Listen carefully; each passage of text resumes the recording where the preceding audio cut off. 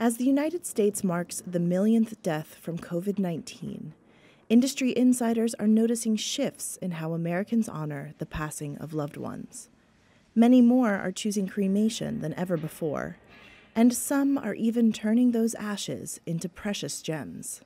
Barbara Kemmis is the executive director of the Cremation Association of North America.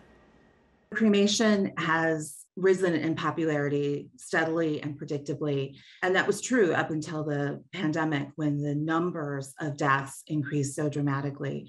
And therefore the proportion of deaths that were cremated also rose dramatically. It was a 20% increase in cremations from 2019 to 2020.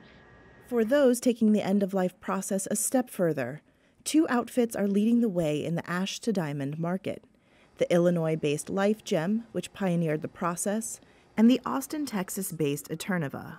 Dean Vanden Beeson is a vice president and co-founder at Life Gem. Life Gem makes diamonds from carbon extracted from cremated remains and locks of hair as a personal keepsake. We've been in business for over 20 years. We were the first company ever to actually offer this. We actually have a patent on the process of extracting the carbon from the remains. The process relies on replicating the high temperatures and pressure deep under the Earth's surface. So essentially we have a very, very large hydraulic cylinder. That's going to generate the pressure. It's going to push up, and this entire frame is going to hold all this pressure in.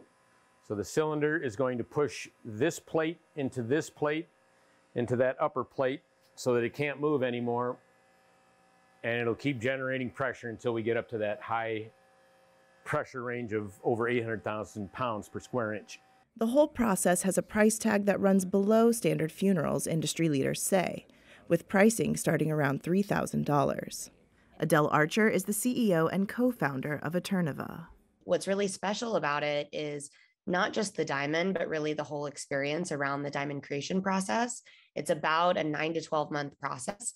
We're sending pictures and videos and updates and making it very experiential so that as they go through it, it's kind of a experience that the family, the community gets to look forward to, gets to celebrate.